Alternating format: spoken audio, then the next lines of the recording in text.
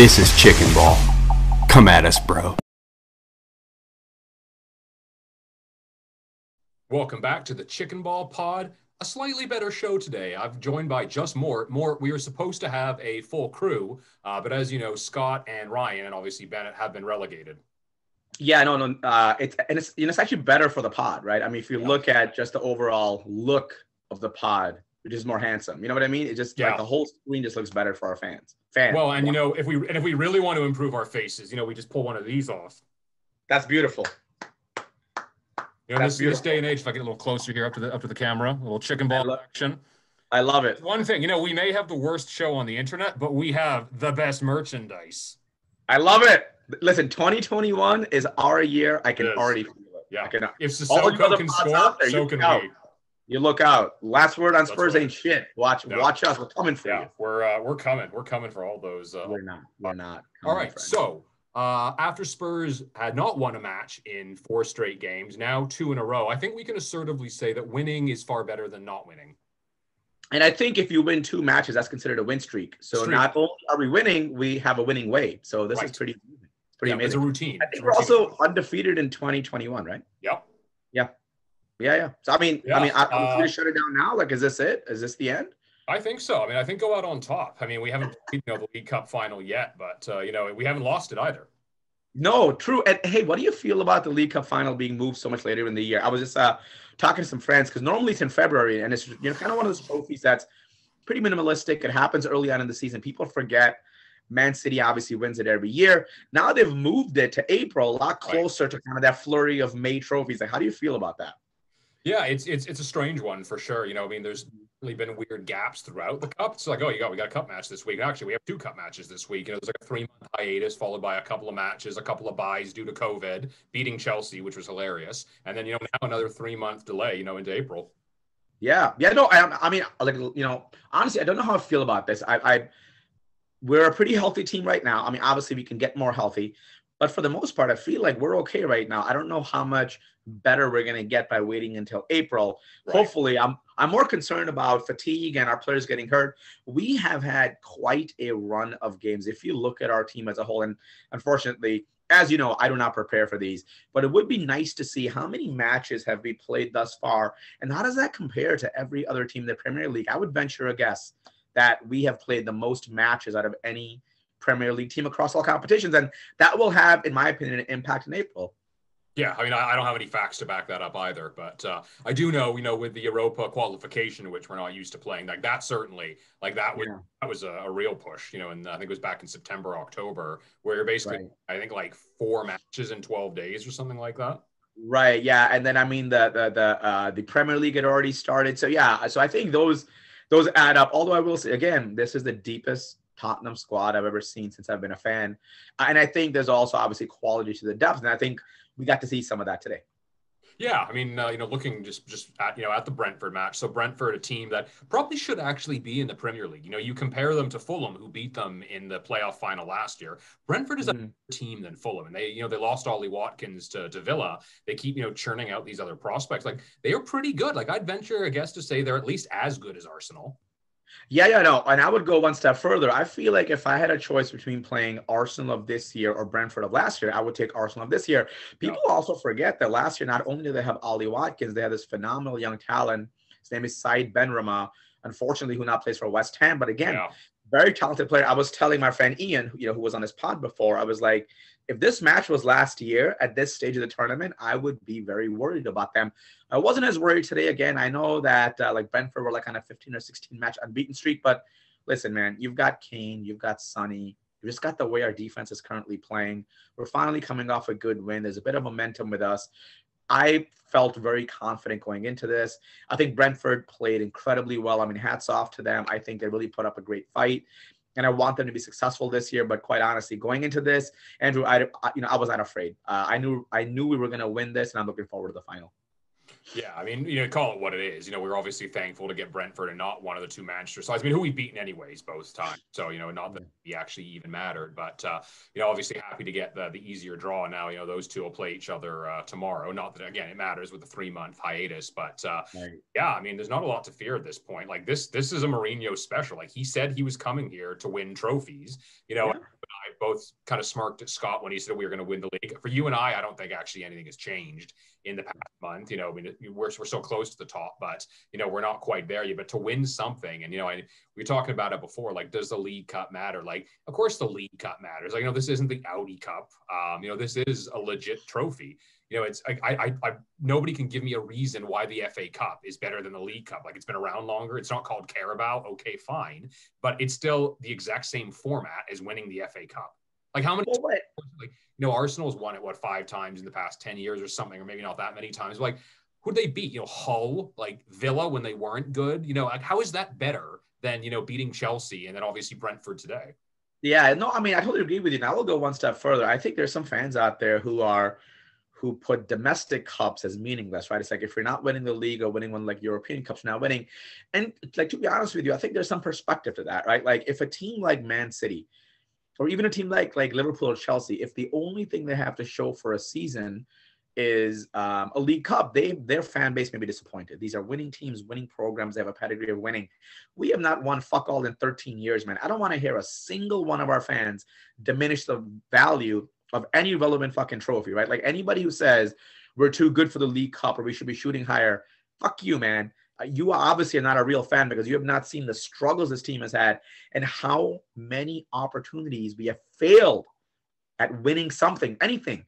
Yeah. We have lost the League Cup final. How many semifinals have we lost? We lost a Champions League final. We literally have a loser's mentality, and I don't care if it's the League Cup that gets this monkey off our back, or if it's the FA Cup, or if it's if it's like the Premier League or like the Europa League. It doesn't matter. Win a trophy. Get these players who deserve a trophy, the feeling of winning a trophy, and then we set our sights higher. And I think that run in the Champions League, I think it completely warped our expectations. Yeah, that season was shit. We were garbage. Yeah. Remember, we were one match away from not making Champions League the following year, and the only reason we made Champions League the following year is because Arsenal are absolute horseshit, and they could not catch up to us, even though they had every opportunity, including on the last day of the season, to surpass us. They were too fucking shit to do it. So again, I do not understand this perspective of we are too good for the League Cup. That's a really stupid mentality. Well, and it is, and something that I owned, and not to chase ghosts with Pochettino, obviously now at Paris Saint-Germain, but he convinced me that we didn't need to win cups for a long period of time until eventually I woke up like many of us, realizing, wow, we did have some phenomenal teams and phenomenal players, and we have literally fuck all to show for it. Nothing. Like not anything. And like, I'm not saying that I would trade, I don't actually even know. I would trade, a Carabao for that Champions League final run. Obviously it was great, but like we had nothing. Like you can have two things. Like you don't just have to have one, right? Right. We had nothing. And like, you can't tell me that the players, guys like Jan Vertonghen no longer with the team. Like you can't tell me there's a regret there that dude doesn't have any silverware with his time here. And he worked so hard for us. He was such a fucking warrior for us. And that guy put his body through God knows what, it's a disappointment of being so close so many times and not being able to push through. I sincerely hope that we push through something. And if the League Cup is what we push through first, that's great. But we must push through something. And if this is our opportunity, let's just fucking get it done. If this cup is so beneath us, and let's go fucking win this thing and shove it to the side forever. Until you win it, do not diminish it. You look like a fucking idiot. Well, and it shuts up opposition just briefly, just to win something, right? Like just to get something going. And it's not like we're punting the lead. We're in fourth place right now, like fourth behind Liverpool with a game in hand or something like that. Like it's not like we're sitting, 11th like Arsenal. Like and we've got a great draw coming up in the Europa. Yeah, we are literally in 4 cups right now. I think 3 are like, we're like realistically competitive, and we should have expectations of going deep in those tournaments. Again, I think you and I are on the same page. Winning the Premier League for this Tottenham team is not easy. I think we're still missing a couple big pieces, especially in defense, for really to see this thing come through. Who knows, man? Like maybe next year, that's when all the shit comes together for us. Right now, League Cup, FA Cup, Europa.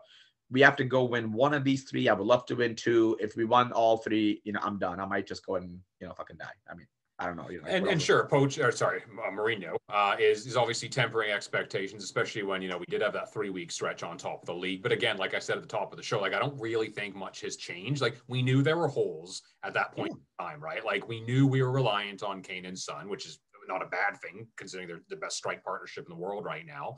Yeah. Amongst other things, having that third attacker to run in behind, having, better passing. I mean, we saw it a bit today here and there in spurts. So again, it doesn't really change much for us. But, the match against Brentford, I think, showed, Mourinho's mentality. This was a strong team. And I don't think this surprised anybody, right? Like, I wasn't surprised that Mora got a start because his goal return has been decent in the other competitions. You can't fault the guy there. You didn't expect to see Vinicius. Maybe those guys will play, obviously, against Marine coming up this weekend. But, we saw a pretty full lineup. Did anything surprise you in today's lineup?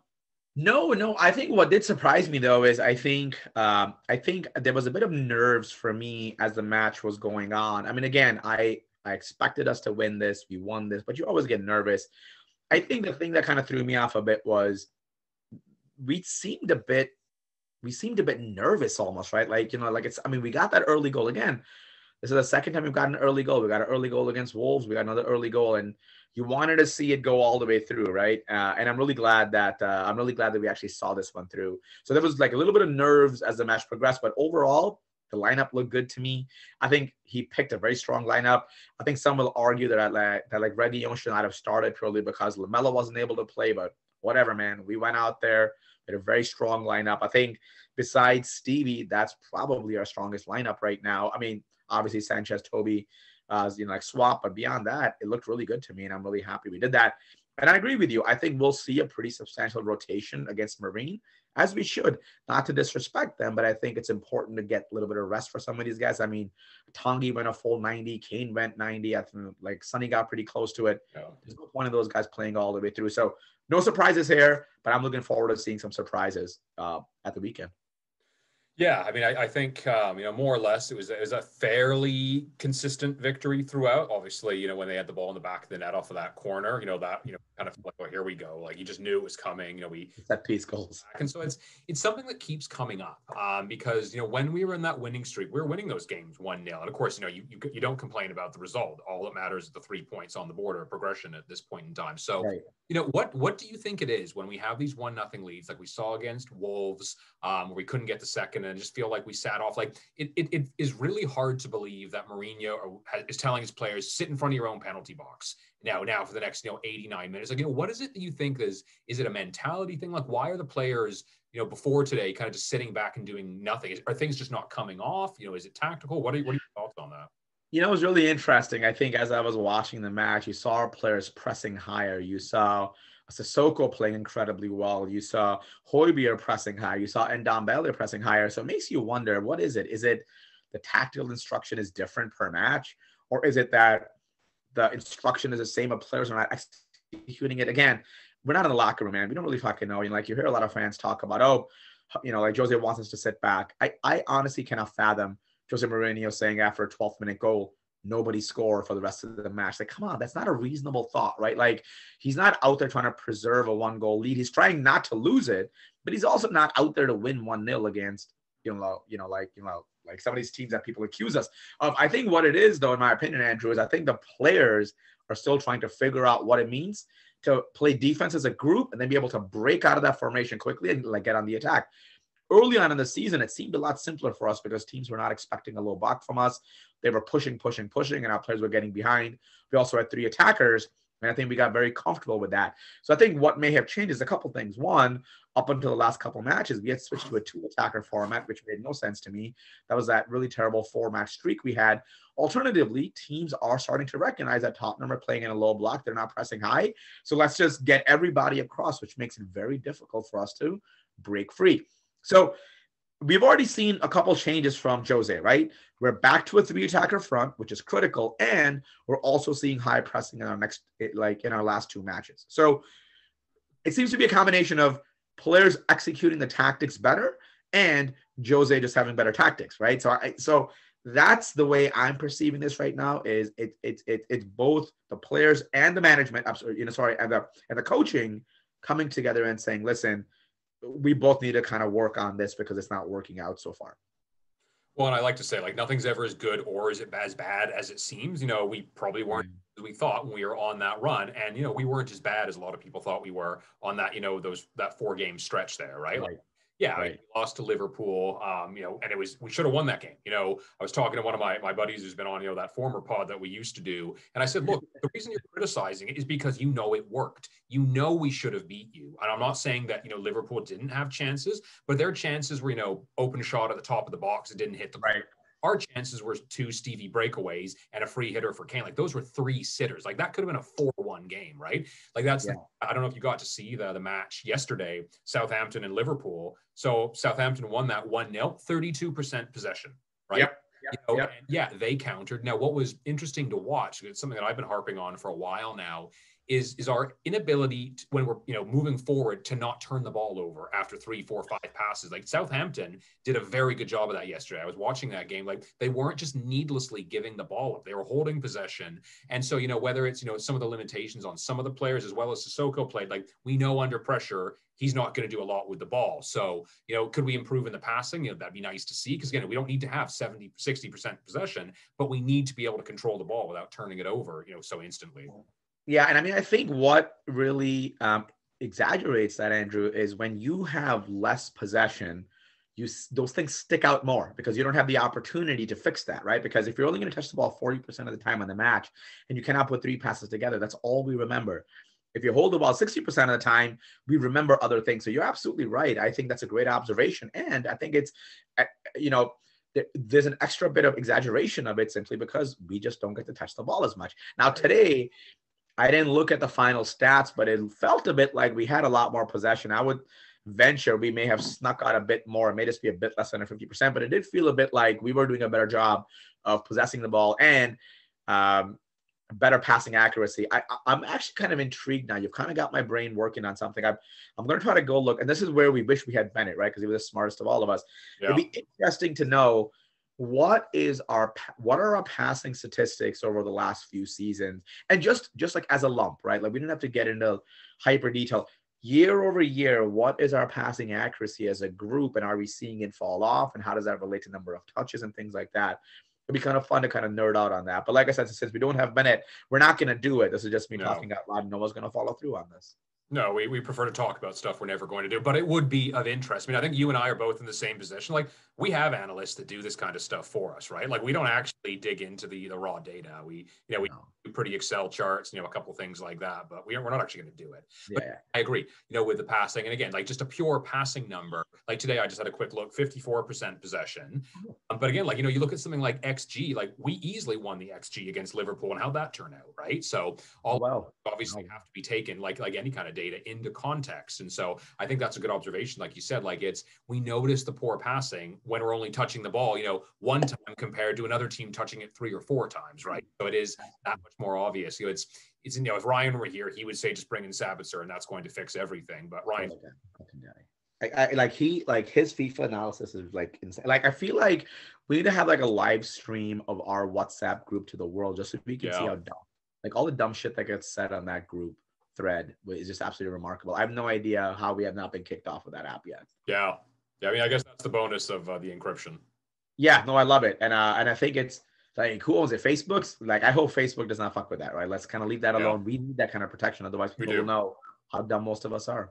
Yeah, no, I think that's spot on. A couple of things that came up recently, and again, it's 2 things I think. One thing we actually wrote down, but the first one I'll start with is, last year I remember when Spurs had, a bit of a slow run. You got the idiots of the world like Merson coming up being like, well, I think Mourinho, Brett's coming here. And regrets it because now he's not going to have that transfer budget. It was like a 4-game stretch. Again, it's not like we lost all of them. I think we hadn't won them, but I think we drew 2 of them and then did lose the other 2, and it wasn't great. But that, and Harry Kane needs to leave to have success. I mean, that again was building some momentum. It'll slow a little bit today, obviously, with the chance now actually win a cup. But what are your thoughts there? Is Kane, what is he now, 28? Yeah, I mean, he's still quite young. And I mean, I think that is one of the most tired, that's one of the most tired observations in the history of Tottenham, because we get it every single year.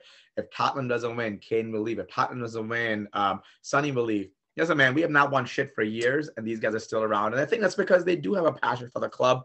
And I think there is something to be said about wanting to win with this team. I think these guys want to win with the team. They've tried so hard. They have not been able to get there. And I think that's what they want to do. They want to win with it. So I don't foresee either one of those guys going anywhere. I think there would be no greater joy for Harry Kane than to lift a trophy with Tottenham, because this is his club. I saw an article on FootMob just yesterday about how many goals he scored against opposition. He's got like 16 goals against Leicester, 11 goals against West Ham, 11 against. All that to say is the guy's been around for a while, and he deserves it more than anyone. And I don't think he's going to leave with unfinished business. I think when you look at guys like Bale, who has come back again, Bale was with us for quite a while, right? I think he came to us from Southampton like 2006, 2007, 2008, something like that, right? So we had him for quite a while. I think there are regrets for some of those guys for not winning anything with us. I think if you listen to Van der Vaart, one of the most memorable players of all time, across many teams, he's like, that's one of his big gripes is wishing he'd won something with Tottenham. And I don't think Harry Kane will allow himself to do that. So I think like Mearson's also the same dickhead who said that Harry Kane's not going to score goals with Jose, and I think he's like the leading goal scorer right now. So I mean, you can make facts say anything. Yeah, right, exactly. Not to mention the assists, which he's now added to his game at an alarm. I mean, I still go back to my hot take from like August when I called the 2020 season for Kane: 20 goals, 20 assists, and man, he is well on his way. Holy shit, Yeah. Well, I mean, that's the thing. And I think when you bring in a guy like Mourinho, I mean, that's a pretty big statement of intent. I mean, the guy has literally everywhere he's gone. If you watch anything, whether it's the show on Netflix or the Amazon Prime show, same. I mean, like the guy is here to win, and you see it. And again, I'm not chasing ghosts when I talk about Pochettino, but you mentioned it earlier, not seeing Son playing wing back or our third choice goalkeeper starting in the semifinal. Like I remember at Chelsea semifinal, I think it was when Conte was the coach back then, and thinking that morning that this was it. Like this was the moment where Spurs moved past and won it. And, Chelsea obviously scored 4 stunners, but what the first goal we allowed was a penalty that Son caused because he was playing wing back. He does not play wing back. He doesn't know how to tackle players. Again, just like stupid things. And it's the same thing with, not bringing in players. Like we know Daniel Levy looks for a deal, but he didn't say, no, you can't have anybody. We know that was Pochettino. And hopefully, the guy learns from that and moves on. But like Mourinho's not like that. Mourinho has been doing this a long time. He knows how to win. Well, yeah, absolutely. And I think he wins at all costs. And I think, somebody asked me, like, who would you rather play in the final, City or United? I don't give a shit. Like, I don't care who we play, because Jose is going to prepare us and put us in a position to win. Whether we can execute it or not, that's going to be a different pot. Somebody better than us is going to talk about that and make more sense out of that. But I think it doesn't really matter to me who we play, because like you said, Jose is a serial winner, and his job is to put our team in a position to win. Whether we execute or not as a group, that's a whole different conversation. But I feel very confident that no matter who we play in the final, he's going to have us ready to win that match. And man, would it be fucking remarkable at the end of April to lift a trophy for the first time in 13 seasons, all in the back of a Jose Mourinho effort. Because guess what? That's why he was brought in. And how incredible would it be for one time the Spurs actually get what they deserve? Yeah, and finally just cross the line. Couple of quick hitters for you. And again, not even just so much about the recent news that happened on the weekend, but a couple of players who were in and out of the lineup, mostly based on injury, starting with Eric Lamela. Finally back after, I don't know what it was. It felt like a 6 to 8 week absence. Maybe it wasn't that long. Caught partying. Wasn't even on the bench, I don't think, today or the match against Leeds on the weekend. Guy like that, do you expect him to be around beyond this season? I mean, to Lamela or not to Lamela, that is the question, right? I personally am a fanboy. I love him. I love how chip he is. But even with that aside, I think what he brings off the bench is a little bit different than what we have on the bench, right? Like guys like Vinicius, Lucas, Stevie, even Dele, they offer us something, but it's not what Lamela offers. He can play out as a wing. He can cut in. He's good with the ball at his feet. He disrupts the defense. He pulls them out of position.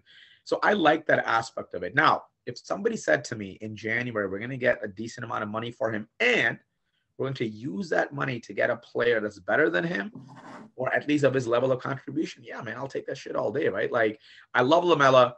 I think he's just one of those guys that you enjoy having in your team, but I'm not attached to him the way I am to Kane, right? So if we can upgrade him. If it's in January, do it January. If it's in, like, for me, like on this team, for me personally, there's only 2 guys right now who are indispensable. It's Hugo Lloris and it's Harry Kane, and that's it. That's my personal opinion. People will have their own opinions. There's a lot of incredible players we have, But those are the only two guys that I'm attached to.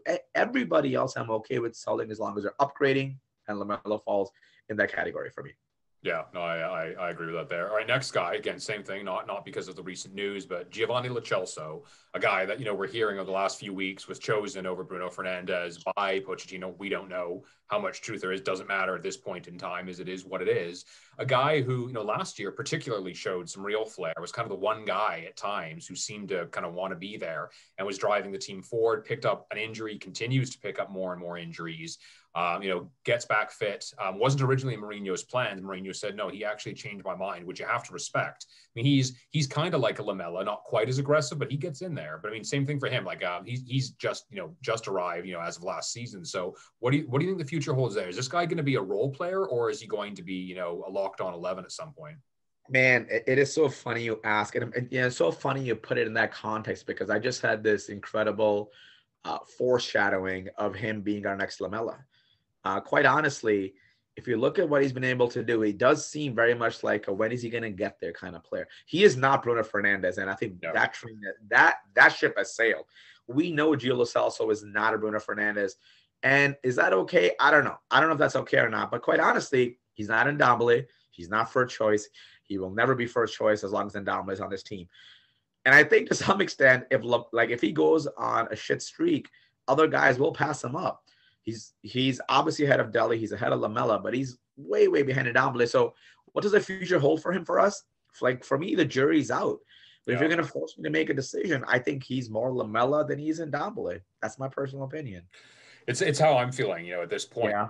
I would love to be, proved wrong, because again, he has had, bright moments. He's good on the ball. He's good at driving, against Liverpool. You saw him drive forward, pick off Son, for the goal.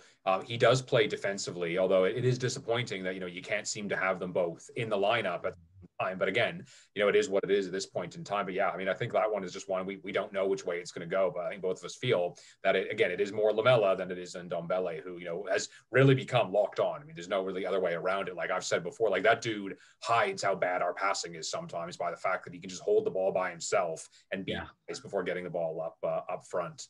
Okay, last thing, previewing. So we've got Marine coming up on the weekend, I believe, and then Villa a couple of days after that. Expect to probably see full rotation, considering that Marine is 7 leagues below us. Being a part-time team, all respect to them for making it this far. It is the biggest discrepancy at this stage of the Cup that has ever happened. So, it's a big deal for, fans to see some of those players. Who do you expect? You don't have to name the entire 11, but who do you expect to see starting just off the top of your head against Marine on the weekend? Yeah, I mean, I think you got to look at a guy like Vinicius. You got to look at a guy like Lamela. I think Harry Winks will be out there. I think on the defensive side, you got to get Tanganga, obviously Davies. Like Doherty will be available. Hart's going to be in there. I think in midfield, I would love to see Harvey White out there. I think we'll see a little bit of that rotation. Although, let me ask you this question on the flip. Jose has gone out of his way to pay respect to Marine, say they're excited, said it like a dream draw for them. Do you think he brings guys like Harry and he brings guys like Sonny and Højbjerg? And do you think he, like a guy like a Dyer, do you think he brings guys of that talent and puts them out there so the Marine guys can play against them and have a chance to play against these international athletes? Or do you think that like Jose just goes full rotation and put these guys on the bench, they can sign autographs afterwards? I mean, I don't know, like, what's your perspective on that? Yeah, I'm of two minds there. So I remember a couple of seasons ago when Spurs played, I forget which team it was in Wales now, but, Pochettino said, and, there was a certain amount of respect for it, like it's a big deal to these fans, to see Kane play. Like, I don't actually think Harry Kane did play, to be honest. I could be wrong. I'm pretty sure it's Fernando Llorente that played up front that day. So I'm of two minds. I think that Mourinho does understand, the human aspect of this. On the other, he's not going to, risk injury if he doesn't have to. I could see some of those players being available just somehow on the off chance that, we somehow fall behind because Davinson Sanchez trips somebody 3 minutes into the match in the 18th. But like I really don't expect to see them start, and I think we'd all be fine with them not starting. Like maybe some of those guys get a run out, but yeah, certainly Vinicius. Joe Hart, I think for sure, because I think you want to risk Lloris getting hurt, because as you said, I think he's indispensable, absolutely indispensable.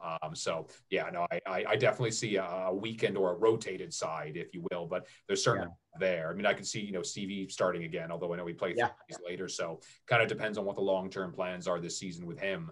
Maybe last question though for you, is something that you had mentioned that I thought was interesting in terms of not a fan of having 2 attackers up front. Having that third attacker seemed to be a big thing. Is that a position that you think we can improve upon, or do you think that we have the players at our disposal now to have that third attacker?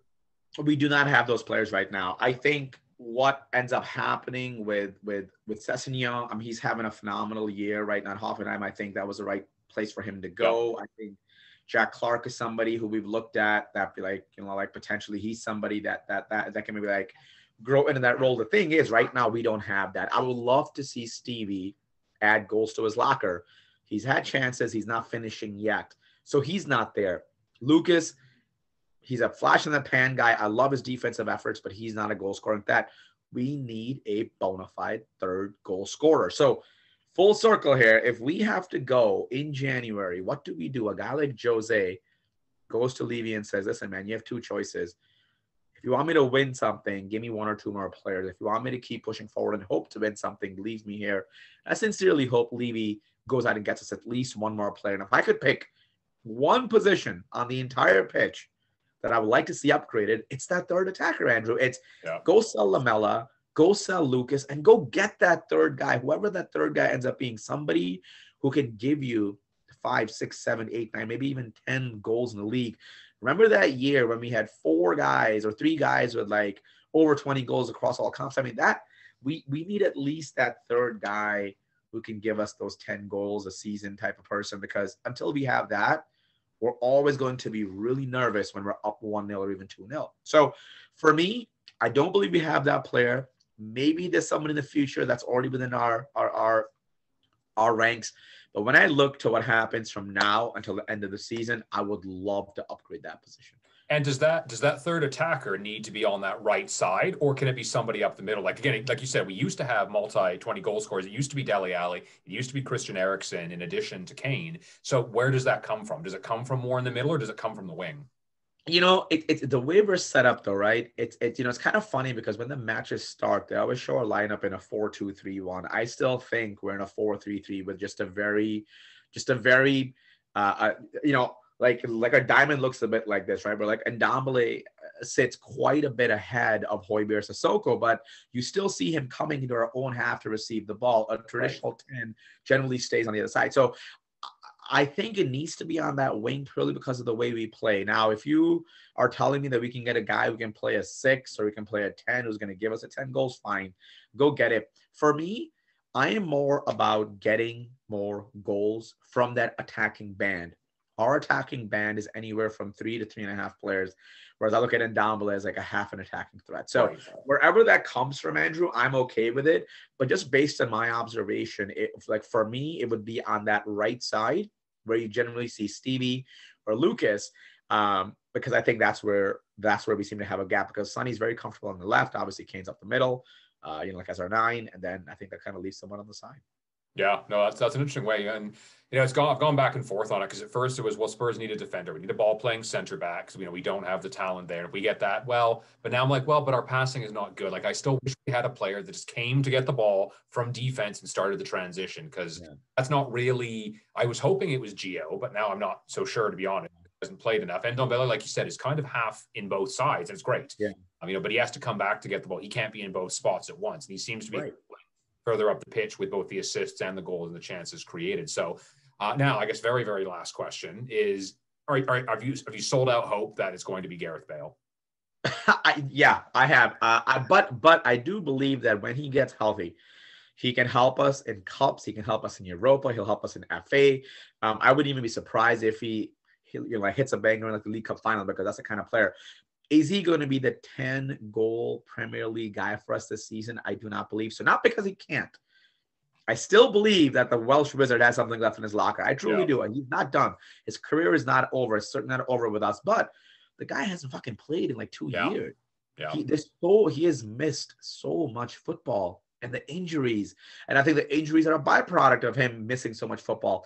There's a lot that has to get worked out in his body before we can expect him to be that guy. So no, this year, I don't believe he's that guy for us. And quite honestly, we should not rely on him to be that guy, because if we do, I think we're setting ourselves up for disappointment. Yeah, I think at this point, we all at the beginning of the season were dreaming of Son, Bale, and Kane, and it's not coming to fruition at this point. So I think we leave ourselves open to be pleasantly surprised, as opposed to, I think we've seen this the last couple of seasons where, Ben Davies is coming back, that's going to save things, or let's stop doing that. Like, they didn't do it before, they're not going to do it now, unless let's be pleasantly surprised and be open to that. Okay, well, like I said, we got Marine coming up. We've got Villa after that. Villa, good team. That's going to be a tough game, coming up for sure. Do you want to give a couple of score predictions, just quickly, Marine and then Villa? Yeah, I do. So I think for Marine should be pretty comfortable, maybe like a 3-0 type of a score line. Hopefully it's no more than that. Hopefully we don't go and beat up on them. Villa, I'm very worried about that team. They're playing incredibly well. I think Jack Grealish, phenomenal player. I think Ollie Watkins can score. I think we got a good defense with Mings. So I do worry about that team.